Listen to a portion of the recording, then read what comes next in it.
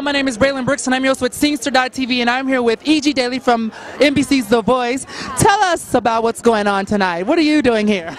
Well, we know what you're doing here. I am celebrating with all my amazingly talented friends that do voices for all these characters and all these promotion guys and all these movie trailers, and we get to celebrate their faces tonight with this movie. We get to see who these faces are that go with these amazing voices. If I'm correct me if I'm wrong. If I'm not mistaken, you did Dill Pickles. Is that right? I did Tommy Pickles. Got your babies right.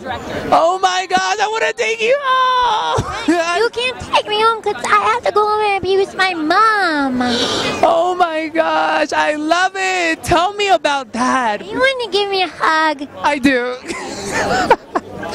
Tell me about that. That has to be you're a part of such an amazing, epic, cartoon, phenomenal, iconic. How does that feel to be a part of such a big thing and being acknowledged for it tonight?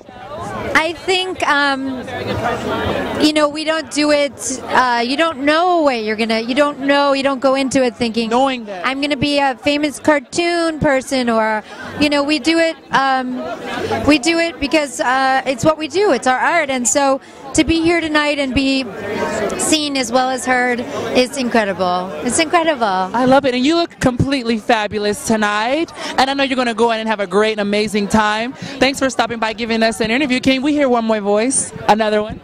Listen, Mojo Jojo, I'm gonna whoop your hiney. That's Buttercup from the Powerpuff Girls. Buttercup from Powerpuff Girls. That just happened at the I Know That Voice red carpet world premiere. That just happened.